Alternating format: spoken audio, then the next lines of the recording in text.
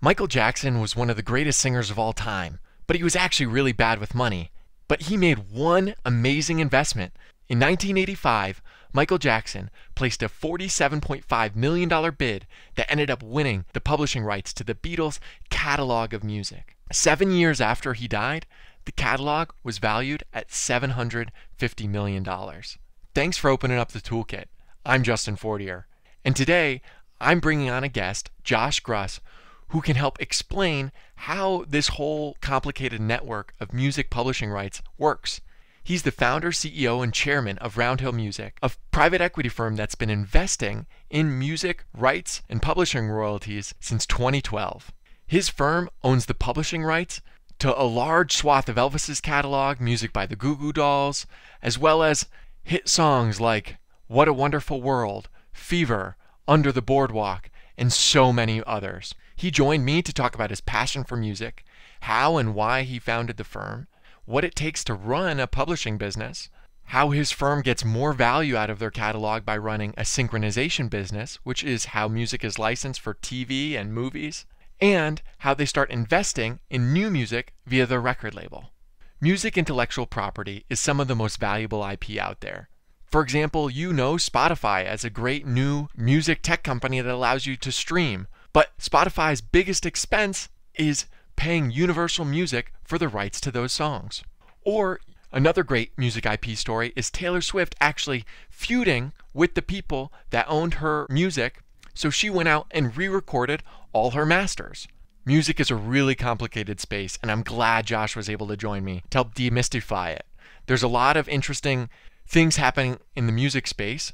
For example, there's a new company called Royal, co-founded by electronic music artist Blau and Open Door co-founder J.D. Ross. This company is going to allow people to invest in music just like record companies do. There's a lot that's going to be changing about music, but before all that changes, I want to get a clear understanding of how the traditional music industry works.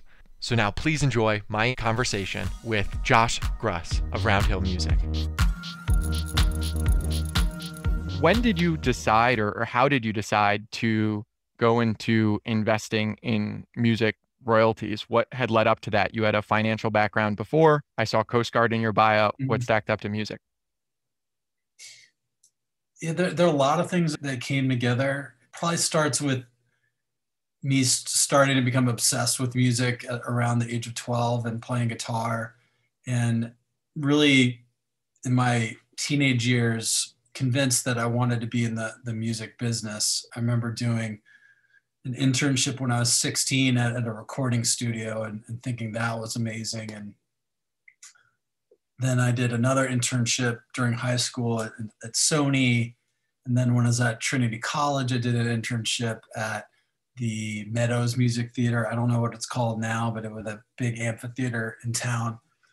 I did an internship at the Webster Theater. I don't know if you ever headed over. I've been there. I went to a few shows there. Not the fanciest or most professionally run venues by any means, but that's what Hartford had to offer for music jobs. And then I went to Berklee College of Music for a summer while I was at Trinity, as well as the whole year after graduating Trinity. So I took a lot of music business classes and guitar classes then. And that led me to my first post-college job, which was at Atlantic Records in New York. And I spent a great year and a half or so doing that. But one day I get a phone call from one of my oldest friends, Hugh, who offered me a job, or offered the role of guitarist in his band. He went to Duke, and he had a band at Duke that did really well. And when they graduated, everyone except the guitar player decided to continue on with the band and live in Boston. And so that really was my dream, come true. I always wanted to play in a band like that. So I dropped Atlantic Records to play in a band. After about 2 years, the band fizzled out. And at that point, I was like 23, 24. And I really felt the pressure to get a real job, so to speak. And my father came from a finance world and his father came from a finance world. So I really felt it was upon me to understand something about finance at some point. And so that's when I did like a complete shift to finance and worked at Bear Stearns and so on, and did that for about 10 years, but then really started to miss music again. And I also was going to business school part-time. And so it got me thinking about something about business school makes you think entrepreneurially. And I started thinking, how can I mix finance with music? And I saw that a lot of capital was going to pharmaceutical royalty funds. There was Royalty Pharma and others that were really kicking off and getting into gear. And I just said to myself, if investors are curious about pharmaceutical royalties, then what about music royalties? And that was really it. And then when I researched the marketplace and saw that there were no private equity funds in existence dedicated to music copyright investing, I couldn't believe it. Actually, this was 2010. It wasn't that long ago. You have private equity funds for everything from real estate to infrastructure, hedge funds that specialize in this area, that area, but none dedicated to music. And that just screamed opportunity to me. And that's how things started. Yeah, that's interesting. And for the listeners who don't understand what the music royalty is, that's when a song is made. Then there's the publishing royalties for the song, like the lyrics and the melody. And then there's something, the actual recording of this is the sound that was recorded, that now people would think MP3 file or something like that. And those two get split off, and you invest in the song, like the publishing, the written melody that could be performed a number of times, but not so much on the, like we own the master. The master.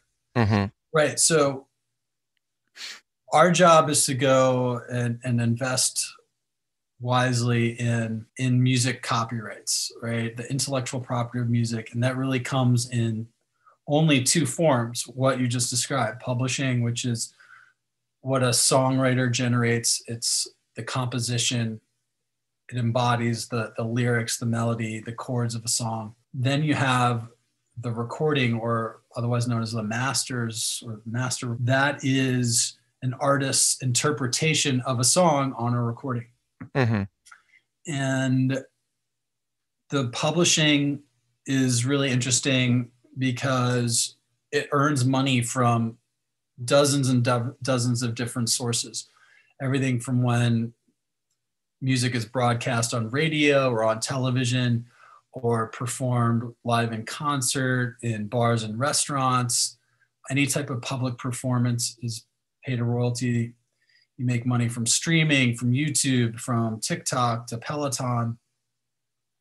You make money in what we call synchronization licenses. That's when music is applied to any type of visual media. So think of every piece of music behind your favorite movies and TV shows and video games. All that music had to be licensed at one point to be legally synchronized to the visual media. So the list of earnings goes on. And because of that, publishing is very diversified as a revenue source. And it is very low risk, actually, because of that, and not very volatile. The recordings are much more volatile. Like when in the Napster era, when there was a lot of piracy, you remember music went from CDs to downloads, then to streaming, but there was a time in there where, you know, a lot of people were also just stealing it. Yeah. And so the recording side had a really rough go from about 2003 to 2014. But then since streaming came about, really took off thereafter. So we make masters like about a 20% portion of what we do, but not more than that, just because we feel that the right mix that way. Yeah, that makes sense. So is that something you came to as you were building a thesis of where should I invest in royalty? Yes. I think like now you've started a record label more recently, which I'm mentally comparing more towards like venture investing. It's like earlier stage, maybe some later stage acts where it's still being made, but there's more risk. Your business mostly is investing in proven songs where you're able to have numbers over a large number of years of saying, this is how many plays, this is when it gets reperformed, this is when it gets referenced in movies. Is that a right?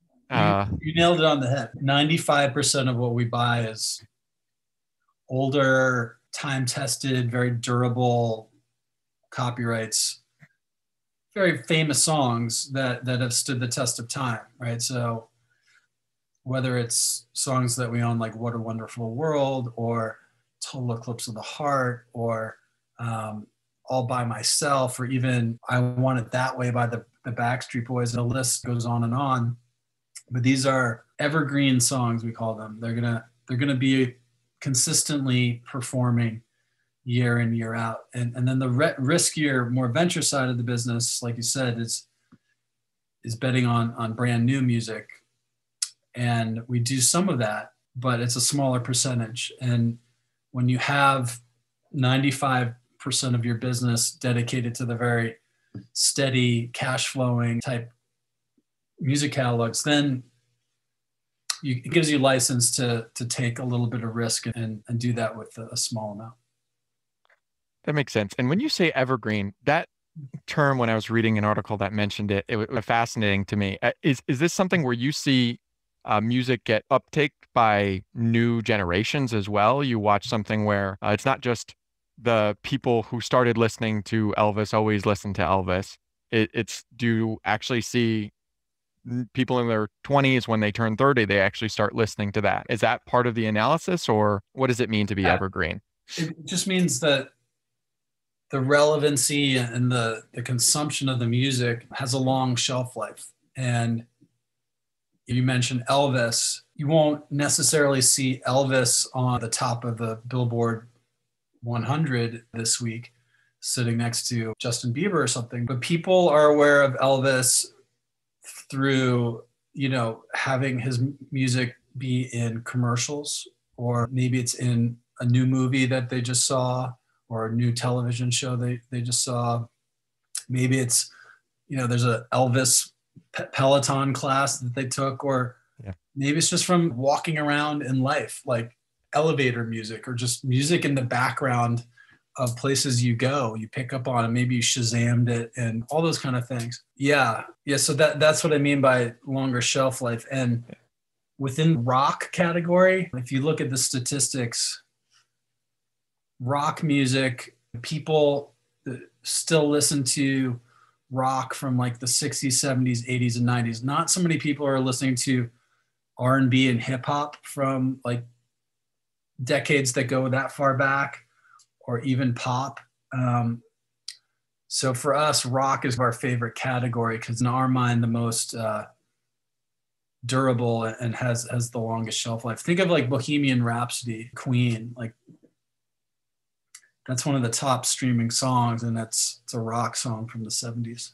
Yeah, and back to the Elvis briefly before I continue, just in preparation for this, I went on Spotify and looked 25 million plays a month on Spotify, which is in line with maybe not radio worthy. That's radio play worthy, and just very quietly getting a massive artist of today. So that was surprising. There are weird pockets around the world of Elvis freaks, right?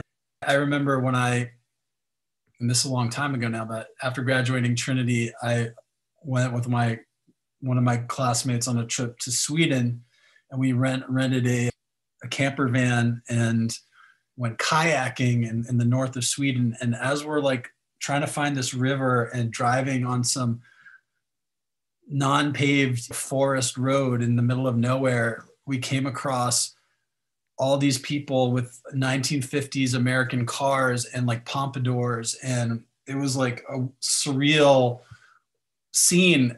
Out of nowhere, there was just like this Elvis convention in the woods in the middle of nowhere. And in some places around the world, they just still are infatuated with that dude. So that's a good example, actually. that makes sense. And so on the concerts or rock concerts fall into something where if you have the copyright, that is something where you'd get a royalty from that, or is Yeah. that okay? Yeah. So those Yeah, acts are and touring it's into this their is how it 80s. works, and it's not a large amount in the U.S. Around a little less than 1% of ticket sales goes to pay the songs on the set list. In other countries, it can be a lot more. Like in Argentina, it's 12% of ticket office or box office. So if you own Rolling Stones as publishing and they're touring Argentina, like you probably want to double check that you got paid correctly on that. But so this is how it works. You play a show at Madison Square Garden. Your manager is going to submit the set list to someone at Madison Square Garden. They're going to take that and submit it to ASCAP and BMI, who are going to make sure it gets paid that way. And like in one of our catalogs, for example, which is a former guitarist from the band Kiss, this guy, Vinnie Vincent, because he wrote, 3 or 4 songs that Kiss, pretty much every concert they play these songs. When Kiss goes on tour, it meaningfully affects the level of income from this one catalog. Yeah. Yeah. So is that a factor in investment decisions if the band's still touring or something like that? Because you get extra push? If Kiss was about to hang it up and retire and not play anymore, and a good portion of the catalog came from these live concerts, then you'd want a discount for that.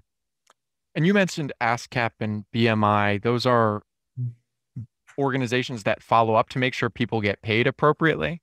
Are they the major players in that space where your firm has a good chunk dedicated to what looks like administrative, like royalty collection and stuff? Mm-hmm. What's being handled by those two things you named, and what's being handled by your firm? Great question. ASCAP and BMI are what we call performing rights organizations, PROs, and they handle all of what we call the performance royalty category. So anything having to do with performance royalties in the US is going to go through ASCAP and BMI. And there's actually 2 others. There's CSAC and another one called GMR, but they're much smaller. And interestingly enough, ASCAP and BMI were founded a really long time ago. ASCAP is about 110 years old and BMI about 85 years old. So they've been around a really long time. And what they do is they're the ones who monitor all the radio stations, all the television stations. If you go to ASCAP or BMI's headquarters in Nashville, you'll find whole office floors full of people whose job it is to call all the bars and restaurants across the whole country, basically, roller rinks, gyms, any type of public business that plays music in a public way. They're calling up and making sure that they're licensed. So you think about that, it's a lot of work. They have hundreds and hundreds of people. It makes it a lot easier on our industry to have them do all that heavy lifting on behalf of the whole industry, as opposed to Roundhill and each individual publisher having to go out and license like thousands of different groups like that. It'd be actually impossible to do. On a radio station or a bar or restaurant, you only have to go to 2 or 3 groups to get fully licensed, as opposed to going to like hundreds of different publishers to make sure your butt's covered. So it works really well for both sides, if that makes sense. Yeah. So your administrative team is mostly making sure that your records and your music is appropriately filed with those two organizations. That's right. And then maybe doing periodic audits of whatever you think should be the highest earning, or any place like Argentina, you said maybe they'll go back and they'll check Argentina extra close to make sure that. Exactly. Okay. And then our royalty and admin people are also directly collecting other types of royalties that are not performance, like mechanical royalties and synchronization royalties and other royalties. And also for every country around the world, there's a local ASCAP or BMI type of society. So we're making sure all of our songs are registered across the whole global society network. And there's a lot to it. Yeah. It's a pretty complex ecosystem, the whole music publishing royalty world. And a lot of people have a hard time grasping how it works. And even after doing this for 10 years, I'm still learning some aspects about it myself. As things have gotten more advanced on the software side, are there any tools that are, I guess, used that allow for much easier administration that are an industry standard, or does your firm have to develop any sort of proprietary software? I see you have a CTO. What does that entail on your end? Yeah, there's definitely some efficiency. So, for example, there's something called CWR, which is like a common Excel format for how you deliver songs information to all these different parties, so that you can have a master list and just kind of send it off to lots of different groups in the industry, and they can suck it in and ingest it and get the tap flowing, so to speak. That being said, in general, though, the ecosystem is pretty antiquated still, and there's talk about blockchain and all sorts of other things that could make the whole network run a lot more efficiently, but we just haven't seen that happen yet. Real basic stuff, like in Europe, like I mentioned, there's a society in every country. And in the UK, they have PRS. In France, it's SACEM. In Switzerland, it's Suiza. In Germany, it's GEMA. And these are like ASCAP and BMI. These are institutions that have been there for a long time. So they're embedded locally. But what if you just had one European society and you took out all those different layers of cost? Just something as simple as that in this modern day and age we haven't seen happen yet. Yeah, so there's plenty of room for organizational improvements before any sort of technological revolution. Yeah, and the Spanish society was a couple of years ago, like the discovery was completely corrupt, and you know, a lot of weird hands in the pot, and like in Italy, I'm sure in some of these societies, like the CEO drives around in like a chauffeured limousine all day. You know what I mean? Like, yeah, those kind of things are culturally still locked in. Yeah, that makes sense. And even just thinking about what has to happen when every time a song gets made, gets split up, there's a million pieces, or at least 10 or something like that, of all the different people involved. Like you have to be really proactive to these societies. They work for everybody, like, and it's up to you as a publisher to be on top of them and be proactive to make sure that they're doing a good job. Yeah. Is that relationship building, or is that more auditing? I think it's both. So on the mechanical royalty you mentioned, for a while, the music industry was very profitable because of CDs and vinyl. Before that, you have more classic evergreen catalog. Do you still, are CDs still a portion that you guys see? Are people buying CDs anywhere, or any more of those, or is most of it still through streaming in terms of people actually playing your songs, not live or any of the other things you mentioned? Yeah, so a better place to look at that is on the master recording side to see what percentage of your income is still coming from physical product. And for us, and for the industry as a whole, it's not a lot at this point. It's maybe down to about 10%. Still comes from physical product. Vinyl, I think, is eclipsed the CD in that category. And unbelievably, the vinyl business has grown by strong double-digit growth every year for this last 6 or 7 years, and I think in 2020 it grew by 48%. So people love vinyl. CDs definitely dying out in the US for sure, but in places like Japan, believe it or not, there's still a very strong CD culture, and in Germany as well. So there are pockets in the world where people are still buying CDs. Mm-hmm. Was it 2017 you acquired Zinc, Yeah. the synchronization company? Yeah. And I see that's based in LA. Their job is to help get things placed in TV and movies, correct? Yep. And is that a relationship business, or is that something where are they building, like when a new movie comes up, are they trying to see when's that movie set? Is it set in the 50s? Let's go push some of this. Is it set in the 80s? We know that these are our like high point or songs of the decade. Can we make sure that's in there? Is that kind of what's happening, or is that more administrative? No, it's definitely along the lines of what you were just saying. So synchronization happens really in two worlds: in the film and TV world, which is very Los Angeles based, and then the advertising world, which is more New York based. Chicago and other cities have big advertising firms. So we have a group of people that sit in LA that handle the film and TV world, and then some in New York that handle the advertising world.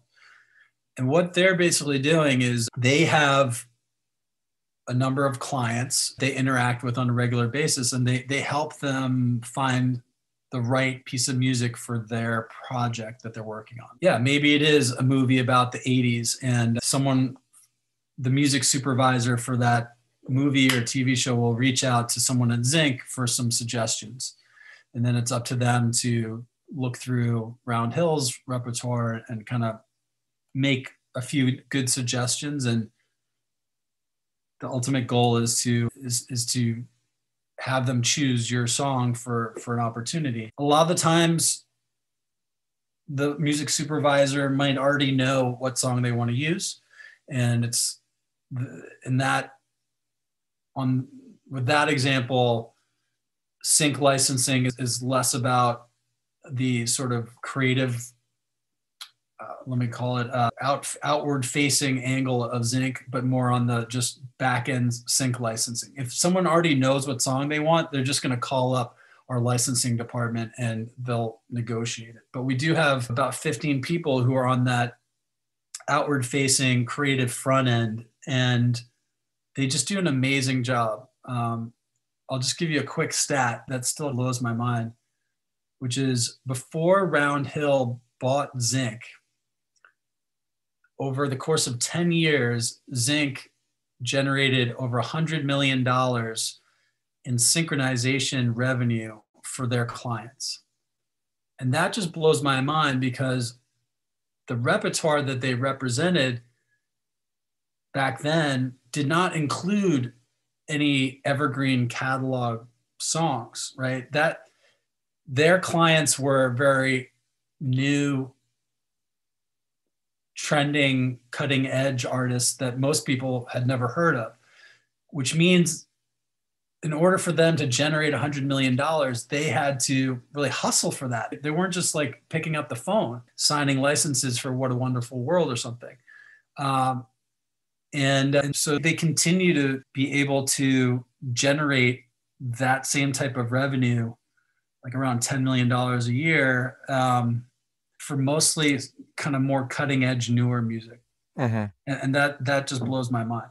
And what we do to take advantage of that is we get those trending, more current artists to do re-records or cover versions of some of our older catalog songs. And then all of a sudden, the older catalog song gets brought back to life in an interesting way. That acquisition really makes sense now looking at it. So that's a way for you to take an energetic team and then combine that with your massive catalog that you're putting Yeah. together and extend the life. Is, and compared to streaming, where does synchronization fall in terms of revenues for Synchronization the industry or you? totally Yeah. for all of publishing is usually around 25% of the entire business. And I think for us, it might be 30% or something of our revenue. It's growing because think about all the content creation on Apple, on Amazon, on Hulu, on Netflix. Each one of those companies is spending over $10 billion a year or so on new content. And all that needs music. And if it's a show like, was it Amazing Mrs. Maisel? I might be screwing up that title. But that's like a period piece, right? That's maybe like 1930s, 1940s type music. A lot of these programs might need music from a certain decade. And Round Hill has music basically across every decade that we can, a full sales bag for any of those situations. Yeah. Do you find that the relationships Marvelous Mrs. Maisel. Sorry, not amazing Mrs.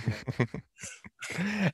As your content library grows, do you feel that the relationships become easier to sell? Like each additional, now that people know Round Hill has this, people know that Zinc has access to that. Has that allowed them to forge new relationships in terms of the service business as well?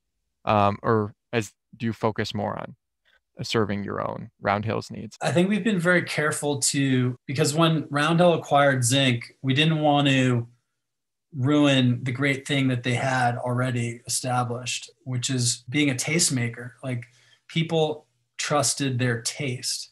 And we didn't want to be that company that just sends out emails like, here's the song of the week from the catalog. So they are very careful not to lose that sort of tastemaker aspect of what they had. That's why we still use the brand name Zinc at the front, because without that, then we'd just be Round Hill and maybe people would just view us as a catalog only type of situation. That being said, there's definitely synergy there because they never had catalog to sell before. So now opens up the doors for tons of opportunities for them to pitch to. Yeah. In one of your interviews with Music Business Worldwide, I saw that you were talking about the service providers that could potentially service your catalog. Right. You have some of that in-house. Right. And you were saying that there's some tension in between how much focus are you getting from whoever's serving you. How do you decide to balance that with your own service businesses at Round Hill and Zinc and things like that? How do you say, when do we focus internally? When do we focus externally? How do we operate both businesses? That's such an amazing question. That whole decision tree, if you will, of what to insource, what to outsource, is definitely a major factor for any music publisher. And from the very beginning, Round Hill wanted to do it ourselves because we wanted to be able to add value to these catalogs and really mean that and be able to follow through with that. There's a lot of competition for us that they have the checkbook, they can buy catalogs, no problem. But in terms of what they do with that catalog after they own it, they might say, oh, we're going to use our relationships. No, KKR came out today. I've seen other kind of like purely financial groups enter into the space. And I just don't see beyond being a checkbook what their capabilities are going to be for servicing the catalog. So Round Hill, we administer our own catalog for all the territories except for secondary type territories in Europe and Asia and Africa and South America. We outsource it to Warner Chappell. And that's pretty much what any smaller size publisher has to do until it becomes large enough to be able to afford having an office in Hong Kong and in Berlin, in Paris. We have offices in London Nashville, LA, and New York at the moment, and we handle Scandinavia directly, but we don't have an office there. My point is that as you grow, you're going to start insourcing more of that sub-publishing network, as we call it. A Roundhill can't be a Sony with an office in every country. It just doesn't make financial sense. So that on that sort of very basic level, that's the major in-source versus outsource split that we have. Yeah. It's some people will come to you for services, or is that only on Zinc? They come to us for admin services that could be just for Zinc. Like we would call those sync only representation deals, but more often it's handling their publishing overall. Interesting. And so the thing that's I saved for last, and we'll get you off before 5, is investment decisions. I know on the front end, there's A&R, and at a label who's listening to new music, or maybe the bigger labels, they're seeing what's popping on Instagram or SoundCloud, things like that. I don't know exactly how it works, but how do you make these investment decisions? Is it an investment committee? What does that look like for Roundhill? We have an investment committee. We source a ton of deals. We probably only close on maybe 10% of all the deals we look at. The easiest first step to deciding whether to move forward is just what are you selling in terms of music? Are you, i.e., like what are the songs that you're selling, and what is the quality of that? So if it's younger music from the last 5 years or so, it's almost 99% it's going to be a pass, because for us, we just don't like buying into that risk of the newer income streams.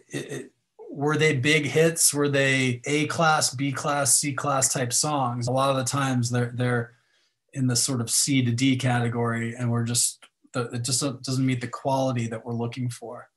And quality means, like, was it a #1 song? Was it a top 10 song? Was it a hit just in the US, or was it a hit all around the world? Is the song embedded in lots of movies and TV shows? We bought Eddie Holland's catalog in Fund One. That's 20 #1 hits from the Motown era, like Stop in the Name of Love and You Can't Hurry Love. Those songs are known globally. They're in literally thousands of movies and TV shows. And you will just not find a better sort of culturally relevant catalog like that. That's just an example of kind of a no-brainer from a quality perspective. But after that, it turns to, do you have administrative control? That's a big deal. Obviously, the valuation is a huge deal. Then other things like, is the legal due diligence sound? Is there some legal hair on this catalog for some reason? Are there any reversions of these rights that might be coming up? Has there ever been someone that's come out of the woodwork and, claimed that they wrote the song, or things like that? We've had several deals fall apart once we discover those kinds of situations. It all plays out, but we've done over 100 deals, and we just really know what to look for and how to get through the process. Yeah, that makes sense. With a lot of proof points, it's easier to see what quality means. It's not people bickering over whether it just simply sounds good. Well, there's a list that Rolling Stone magazine has of the 500 greatest songs of all time. And about 10% of that list we own. So that helps us. Just that statistic probably means that we're qualitatively in the right place. Mm-hmm. And on that quality and what you do with it, what are you discussing strategies of what we would do with this song? Or is it basically like, we know how to operate in the music space, we know we can continue to help this song appear in the ways that it has performed? Mm-hmm. Or are you ever saying, this is a catalog, we think that it's been mismanaged, we can do a turnaround? Or are you mostly just saying, this is strong, we know how to operate strong catalogs? Yeah, sometimes it's just a high quality catalog that just need to continue operating how, level that it has in the past. Getting our input from the sync team is important. And sometimes they say there's not much we can do with this sync wise. And other times they say this would work great for sync and we think we can do a lot with it. That factors in. But sometimes music is not syncable at all. It's just not going to have the right messaging in the lyrics. Maybe one of the reasons why we don't have a lot of hip hop and rap is that no one can really license a song with bad words in it, right? Or at least for ads and things. So that takes away from some of the opportunities. But like with our master recordings, the idea there is not really synchronization. It's just let's own things that are going to make a lot of money from streaming. So synchronization doesn't have to be part of the thought process on every deal. Yeah, I spoke with a data analyst at Universal Music. Yeah. And he was talking about some of the things that they would do to, since they're mostly working with new music, extend the arc of songs to prevent them from just kind of dropping off, and playlists, things on Spotify, trying to find ways to promote there. Is that capabilities that you guys are working on at Round Hill? Or I think that's something that the record companies are definitely working on. I think that with music discovery platforms like TikTok and that song Dreams from Fleetwood Mac, as soon as it went viral, the streams increased by about 5 times. So about 500%. And the rest of the Fleetwood Mac catalog got a big lift alongside of that, because people were like, oh, I'll check out their other music. I think those types of moments are going to happen at some point for just all good songs. Like if a song is good, there's a good chance that something special will happen virally with it that way. Yeah. Over time. Yeah. Thank you so much. I've learned a lot. I really appreciate your time, and thank you for sharing. Yeah, Justin, you learned this industry pretty well. You asked some great questions. So thanks for reaching out as a fellow Trinity alum. This is more special because of that. So it's awesome to connect with you. Great. Have a good rest of the day. All right. Thanks, Justin. Bye.